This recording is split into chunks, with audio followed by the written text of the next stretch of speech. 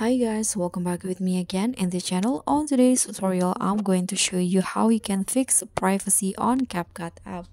So in here, I've already on the CapCut apps, but if you want to fix your privacy, you can just go to the app settings. So let's just find the CapCut apps on your home screen and just long press on it. Then tap on the app info and you'll be here on the CapCut app info. Now you can just click on force tab, click on OK, and after that you can go to the storage and cache. Now just click on clear cache.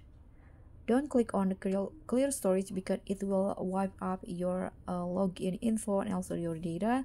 You can just go back, and after this you can just now turn off your Wi-Fi first and then turn it on again. So that's all from me. Thank you so much for watching. Don't forget to like, comment, and subscribe. Also click on the thanks. Bye.